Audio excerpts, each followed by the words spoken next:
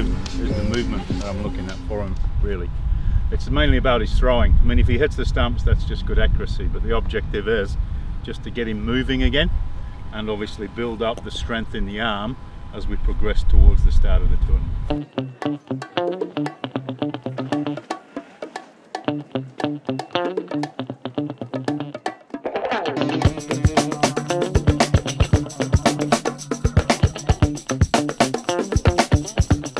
Follow it over, catch it, and then line a throw back to me. Brilliant.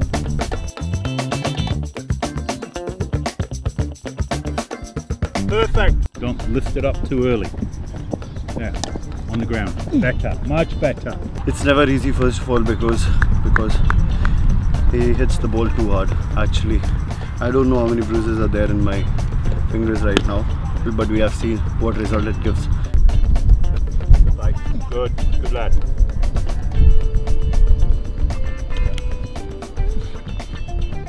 So as you know, my shoulder was not in good position, so he just wanted me to go for maximum 30 throws. From like 10 meters you have to throw 10 throws, then from 40 you have to throw 10 throws, then from 60 you have to throw 10 throws.